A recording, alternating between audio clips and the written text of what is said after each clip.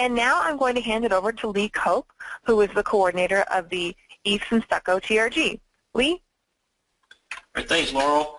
Good afternoon, everybody on the East Coast and I guess in the central United States, and then good morning for everyone on the West Coast. But today, Dave Finley, he's going to be giving a presentation on EIFS repair basics. And just real briefly, just the introduction to Dave. Dave is a graduate of Penn State. He joined WJE in 2008. Most of his work, like much of us, he's done a lot of his experience is a very wide range. But his expertise, or the area that he's sort of focusing on, is more building envelope, and obviously a lot of that is with the EIFS. He is a certified EIFS professional. That's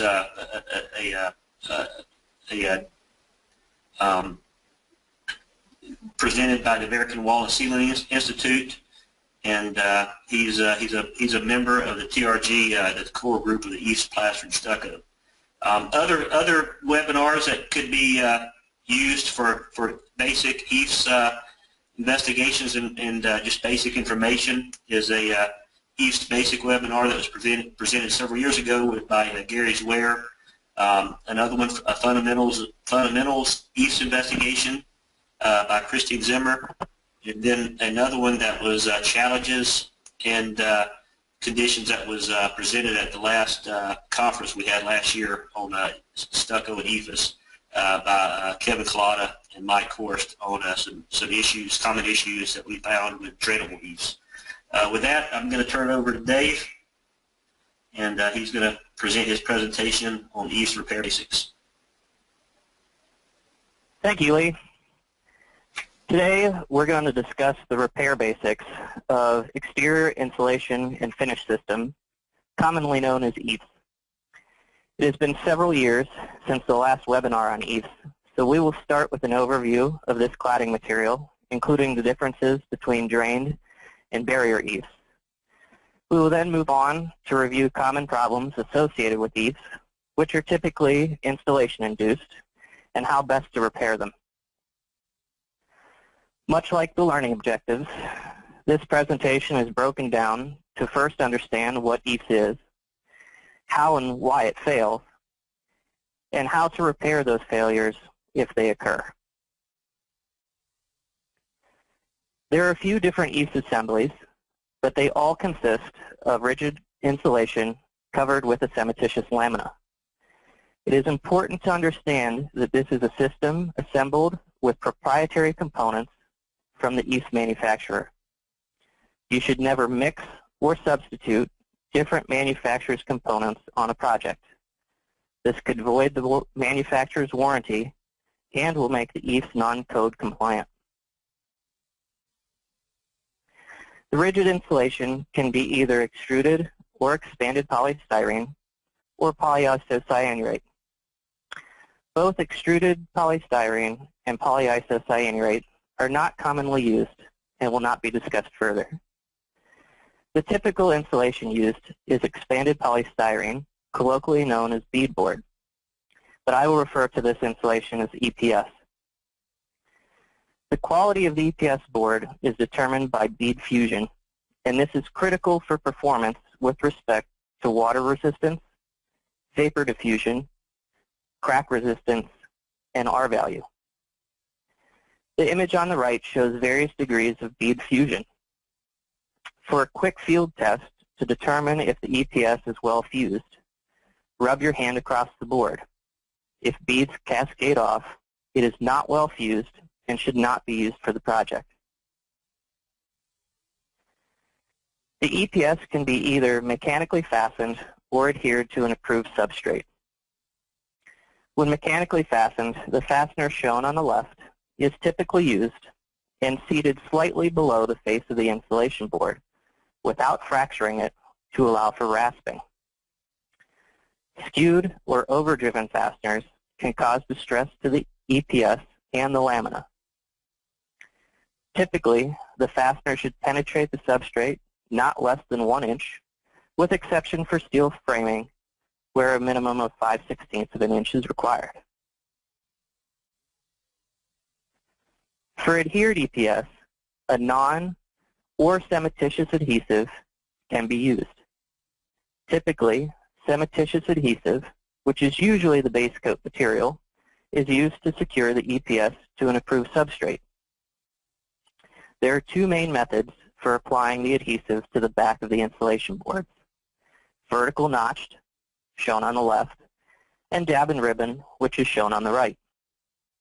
The vertical notched is recommended as it provides channels for drainage and drained EIFS and a small air gap to promote drying. The vertical notches should be no less than 3/8 of an inch thick, and the spacing of the notches should be consistent with the published instructions provided by the EIFS manufacturer. The dab and ribbon should never be used on sheathing. It is only viable on concrete and masonry substrates. The perimeter ribbon should be 2 inches wide and 3/8 of an inch thick. The dabs should be 4 inches in diameter, 3/8 of an inch thick, and spaced 8 inches on center. The EIFS lamina, as shown here under magnification, consists of a base coat with fully encapsulated reinforcing mesh and a finish coat. The lamina can be polymer-based or polymer modified. Polymer-based, or PB laminas, are most common and used with expanded polystyrene insulation, whereas polymer modified, or PM laminas, are used with extruded polystyrene insulation boards and are less common. The reinforcing mesh is an integral part of the EIFS. It provides crack resistance, impact resistance, and helps determine the proper thickness of the base coat. There are several varieties and densities of mesh, which include standard for the field of the wall, intermediate and high impact for areas that are expected to potentially see extraordinary loading, such as vehicular impact, and corner mesh, which is used at inside and outside corners. It is very important for the water, crack, and fire resistance performance of the base coat that the reinforcing mesh is embedded into the wet base coat and completely encapsulated on both sides by base coat. According to ASTM C1397, standard practice for application of Class PB EIFS, bare mesh shall not be visible and the mesh pattern shall not be tactile. One of the aspects of EIFS performance that is not often considered with regard to reinforcing mesh is its alkaline resistance.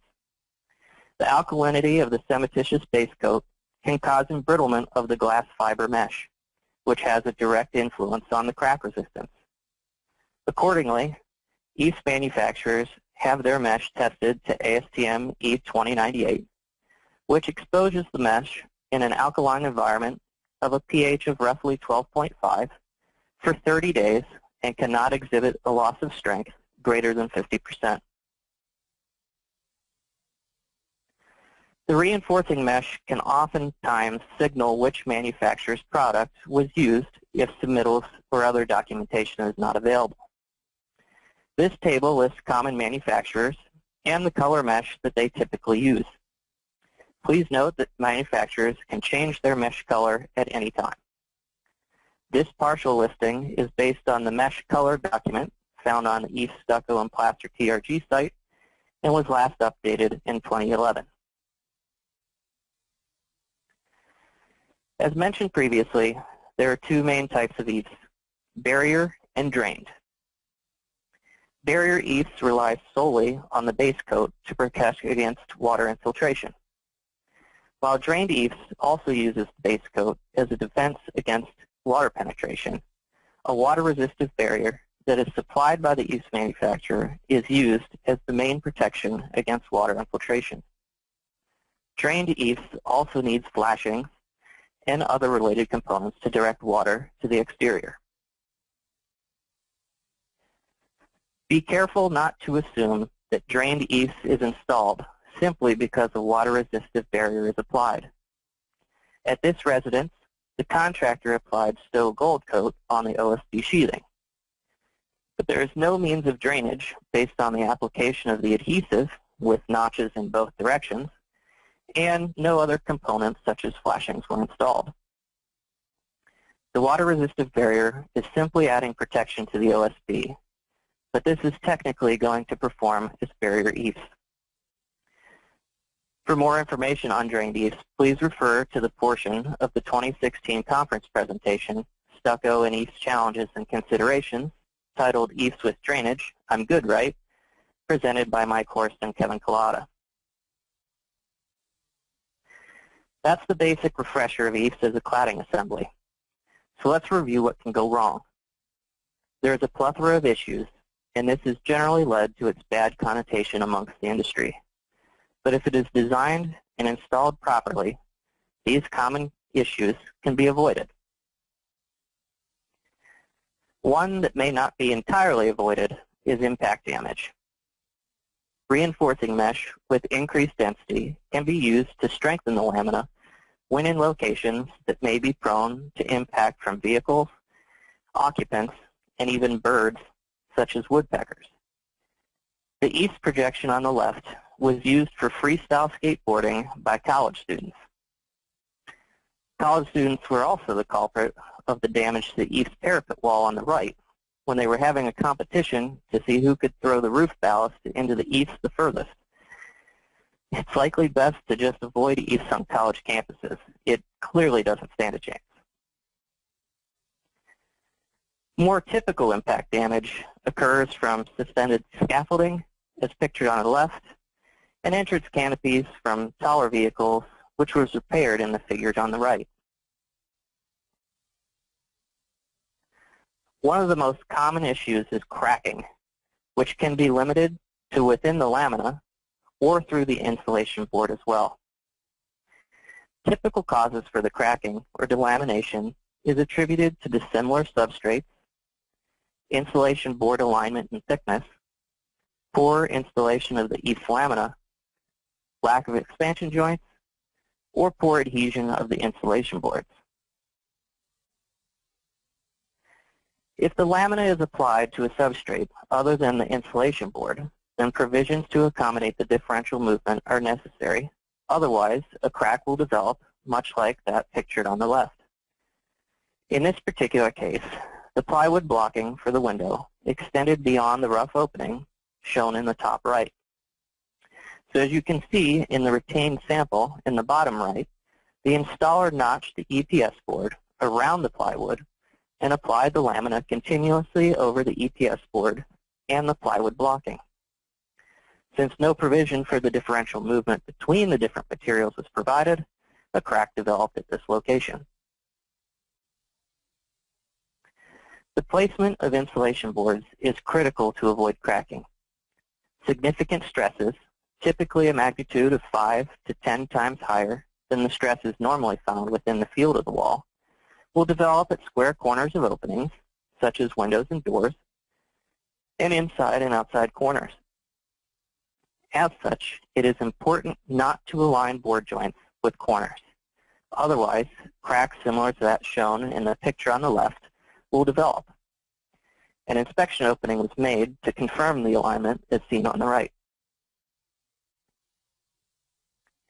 In addition to alignment with corners, the insulation board joints should also not align with sheathing board joints to avoid cracking.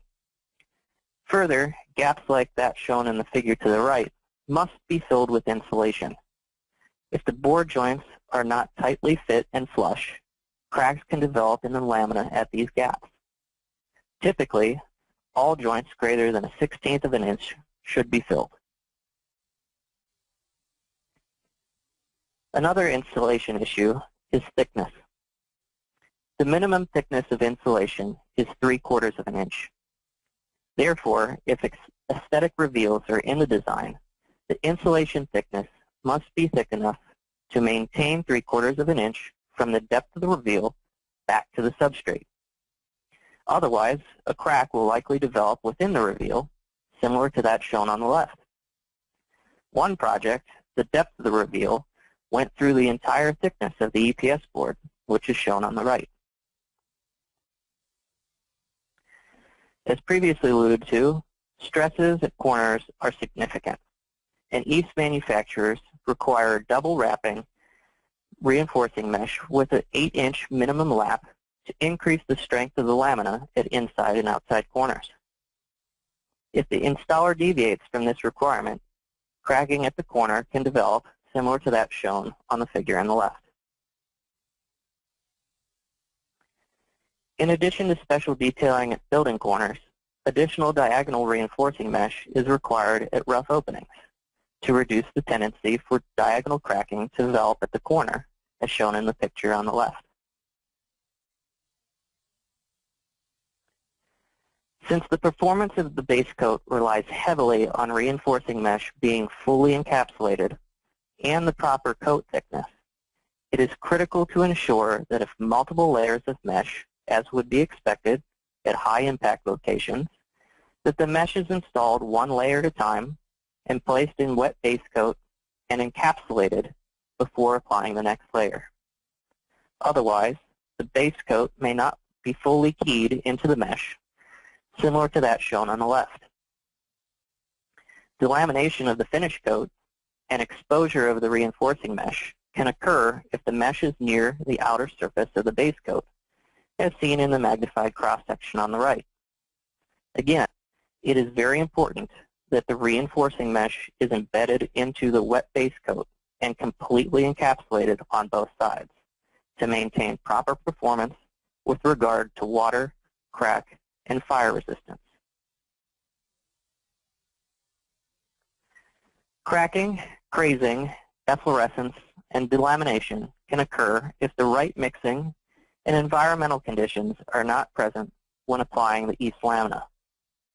For instance, the base and finish coats are typically water-based.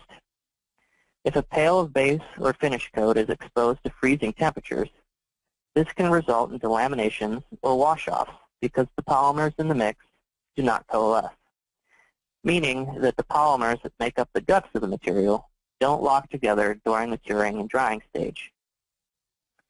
The finish coat is more sensitive to environmental conditions. Although the finish coat will dry typically in 24 hours, the moisture in the finish coat will take longer to evaporate when the relative humidity is near 100%, the temperature is near or below 40 degrees, a dark-colored or heavily tinted finish has been selected, or if condensation forms from evening or morning dew, which can soften the wet finish coat. Mixery mixing should obviously be avoided. This includes substituting components in EIFS or modifying the mix ratio of a particular EIFS base coat. In the photo to the left, the base coat was modified by adding additional Portland cement, sand, and water, resulting in cracking and efflorescence.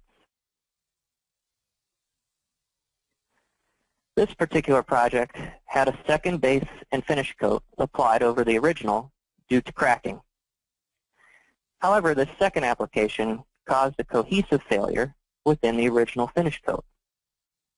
While refinishing can be done, the coat thicknesses, which affects water and fire resistance and overall durability, and the lack of reinforcing mesh doomed this installation from the beginning.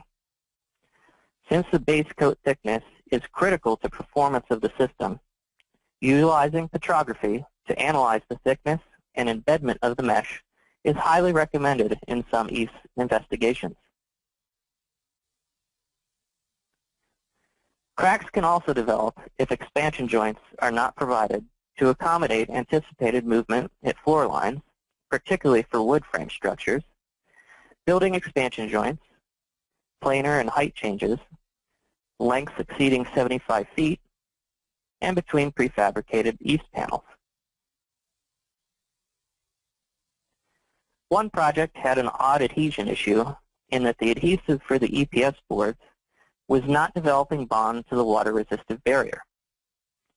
Testing indicated that a contaminant was present causing the delamination of large sections of the EIFS cladding. But of course, the manufacturer would not elaborate further to protect their proprietary information. In the end, they decided to mechanically fasten the EIFS cladding, which is pictured on the right.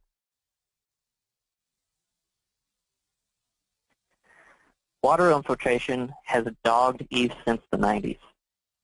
While drained EIFS can provide extra protection against infiltration than barrier EIFS, some problems can prove to be a nuisance for both. As shown previously, the finish coat can cohesively fail, and this is especially true if sealant is installed such that it is adhered to the finish coat. In the photo on the left, remnants of the finish coat are adhered to the sealant, but have separated from the EIFS lamina.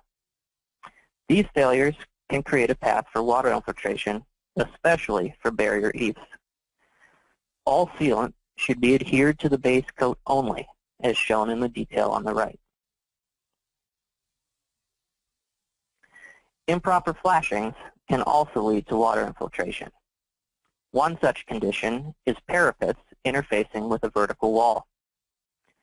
Most will terminate the coping at the vertical wall and apply a fillet bead of sealant as shown on the left. However, fillet seals are not the best sealant profile, and it will likely be adhered to the finish coat as previously discussed, resulting in an easy path for bulk water to enter the parapet, causing damage as seen on the right. The overall design and roofing industry does not adequately address saddle flashings for this condition of parapets to vertical walls. Luckily, the EIFS industry has the most comprehensive detailing for this condition, as both Dryvit and Stowe provide stepped, isometric details for their manufactured systems. Another troubled area is steep slope roofing adjoining a vertical wall, which requires a kick-out or diverter flashing. Without the flashing, cracks can develop in the EIFS, as shown in the photo on the left, and water can bypass the gutter and be deposited into the wall system, causing various degrees of damage, like what is seen on the right. The concept of kick-out flashing is not new for the steep slope roofing industry. However, how it relates to EIFS cladding was not as obvious when it was introduced to the market.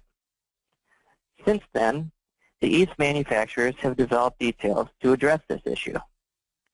It should be noted for the repair of this condition that the EIFS is held 2 inches above the surface of the roofing. The step flashing that integrates with the kick-out flashing extends a minimum of 4 inches behind the EIFS, and that the kick-out flashing extends through the EIFS and is sealed as shown in the inset detail. Many EIFS claddings utilize projections to add depth and profile to the facade of the building. If the skyward face of those projections are not designed and installed properly with a 6 and 12 slope, water sheeting down the face of the cladding is impeded and can accumulate at these areas, resulting in biological growth, erosion of the lamina, exposing the reinforcing mesh, as seen on the left, or exploiting cracking at these locations, causing water infiltration. That was an overview of the prevalent issues in EIFS cladding that need repaired. So now let's look at a few strategies to do so. Many owners and facility managers gravitate toward elastomeric coatings because of cost and a minimal understanding of the problems at hand. Many elastomeric coatings are 100% acrylic emulsions containing specially designed acrylic polymers. These coatings are high build, dirt-resistant materials that are flexible over a range of temperatures. Silicone elastomeric coatings may have greater elongation and water vapor permeance than acrylic coatings, but they are more prone to pick up dirt. Regardless, both coatings have limited crack bridging capacity, provided that the crack does not experience movement. For instance, Stowe's silicone coating cannot bridge a crack in excess of a 32nd of an inch. Newer technology has hit the market that adds a hydrophobic property to the coating, which limits the surface area of water in contact with the lamina surface, which can also reduce the deposition of dirt on the surface of the wall. Coatings have an effective use for aesthetics, but as a repair strategy, is considered a Band-Aid and should be avoided. For minor damage to the finish coat and/or base coat where the reinforcing mesh has not been compromised, the affected area should be cleaned and the appropriate material should be applied to the area such that it matches the existing color and texture of the surrounding lamina. Where the reinforcing mesh is compromised, which most of the issues discussed previously will likely involve this repair, the lamina will need to be removed at the distressed area. For some of the issues discussed, the EPS insulation will need to be removed and reconfigured and/or flashings installed. Once those items are addressed, the reapplication of the lamina should be performed as listed, where the existing reinforcing mesh should be exposed 8 inches beyond the repair area to allow for the proper lapping of new to existing reinforcing mesh. In cases of impact damage, increased mesh density can be applied at this time. However, care should be taken not to add mesh without having a proportional increase in base coat material.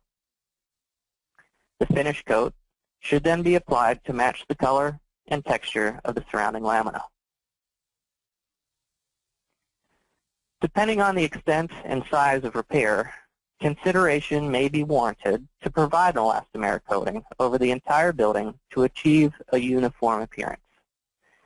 Otherwise, repair areas may be blatantly obvious, as seen in these examples.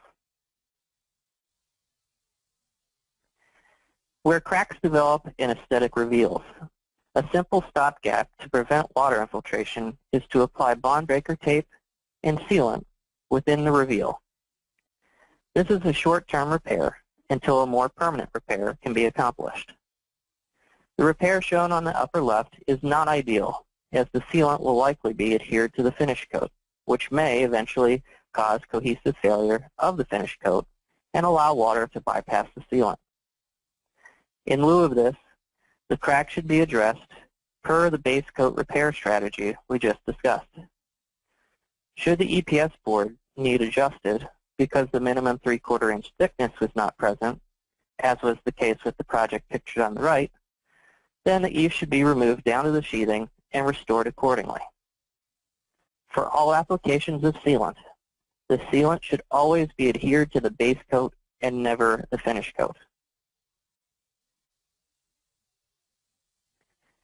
In addition to repairing EIFS, EIFS can also be used as a repair itself by overcladding existing claddings.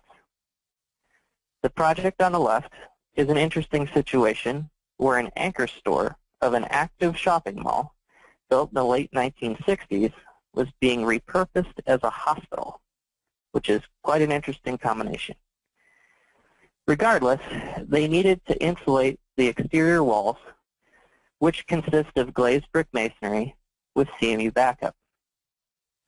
But the elevated humidity for the hospital and the condition of the brick masonry precluded the insulation being installed on the inboard side of the wall. So the owner elected to go with EIFS overcladding. The challenge was confirming that Stowe's components would adhere to the glazed brick face. As such, adhesion testing was performed, which was successful.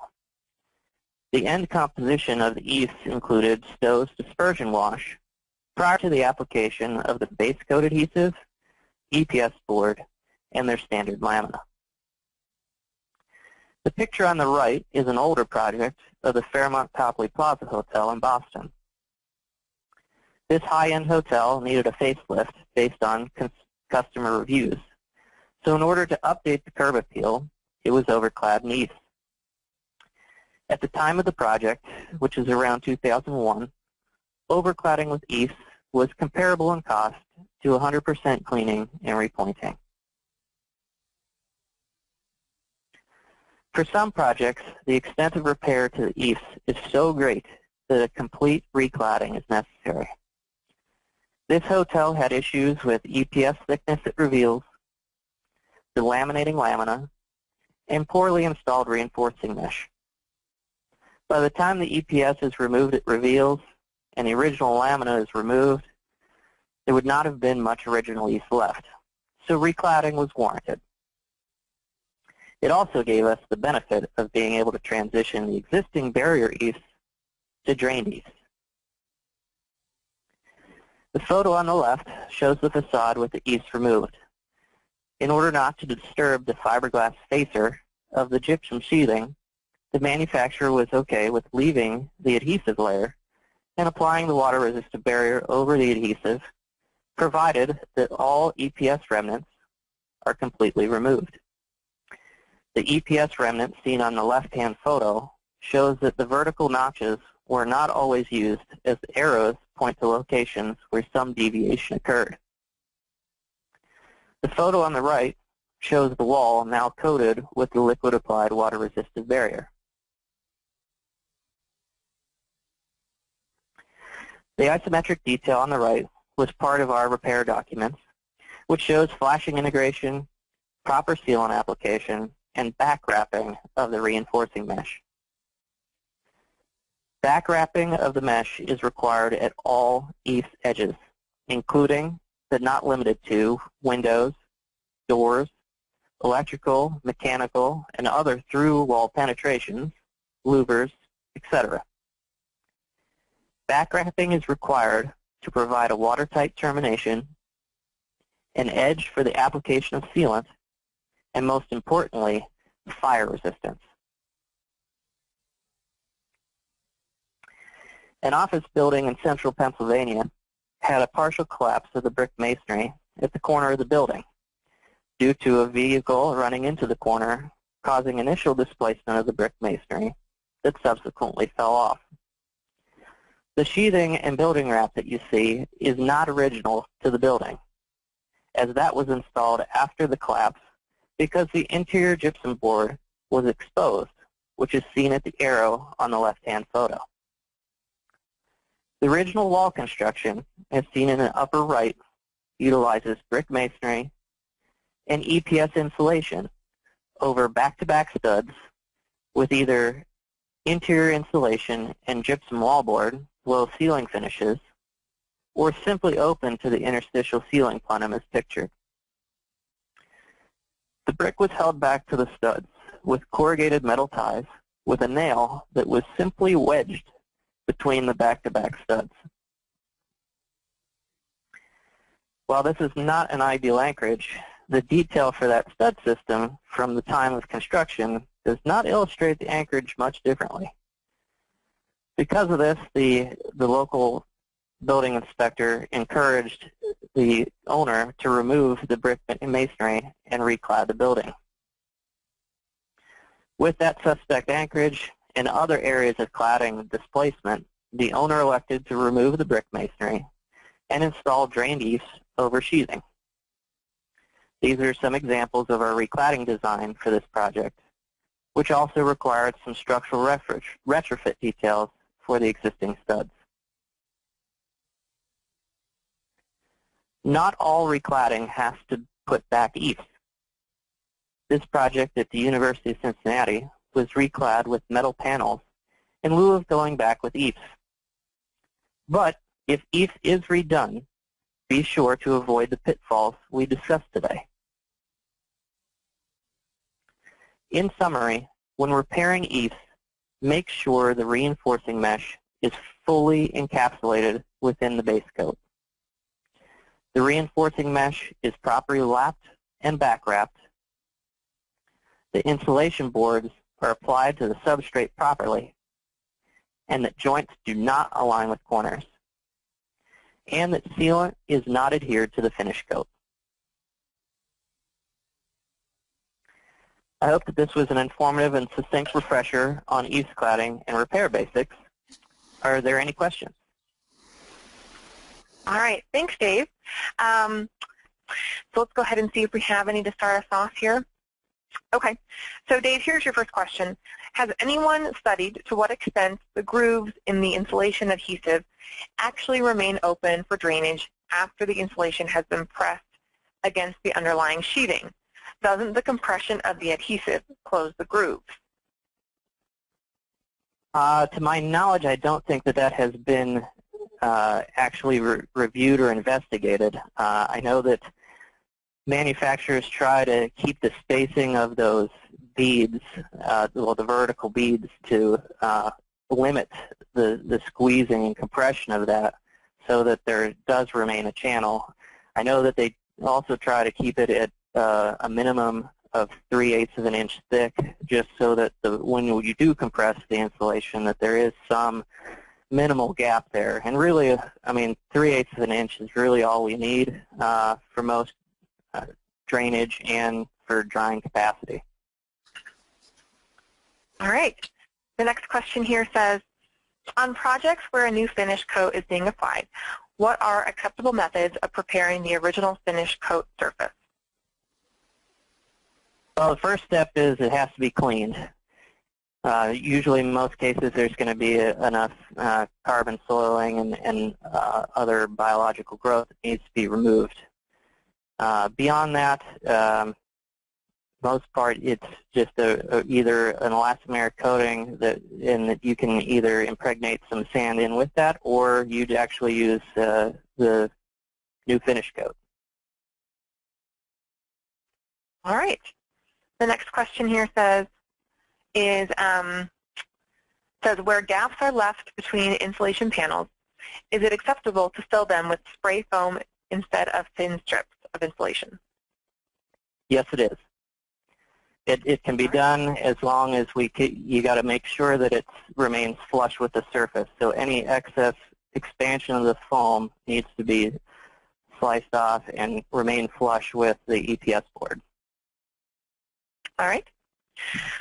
The next question here says, emphasis is made on encapsulating the reinforcing mesh. Is there a standard base coat thickness? Typically, the standard thickness should not be less than 1/8 of an inch. However, if intermediate or high impact mesh is used, then the thickness will increase as both the increased density mesh and the standard mesh that goes over top of it needs to be encapsulated. All right. The next question says, rasping was mentioned briefly. What is rasping? Okay, similar to filling those voids with spray foam. In order to put the lamina on, you need a level and uniform surface. So rasping is basically sanding the EPS board, usually with a 12 grit floor sanding paper. And the rasping also opens the cells of the insulation for the base coat to key into. It's important to rasp the entire surface, though. If just the joints are done, the wall will appear to have waves in the lamina. All right. And there's another question here. It says, why should the ribbon and dab method not be used on sheathing? Well, sheathing boards are more sensitive to moisture than masonry and concrete substrates, especially moisture with hydrostatic pressure. And the dabs may not take a perfectly round geometry to shed water. So if the dab has a slight flat or concave profile, incidental moisture that gets behind that EPS board could collect at a dab and be held against the sheathing board. Substrates like CMU and concrete have a greater moisture storage capacity, and the capillary redistribution of that water of the perched water at the dabs is much more not as sensitive as sheathing boards. All right. Well, I don't see any more questions. Everyone, you have just another minute or so to type those in if you have any questions right now. Dave, thank you so much again for presenting. Is there anything else that you wanted to add before we wrap things up today? No, thank you very much. Thanks so much for sharing this with us this afternoon, and thank you to everyone else who joined us.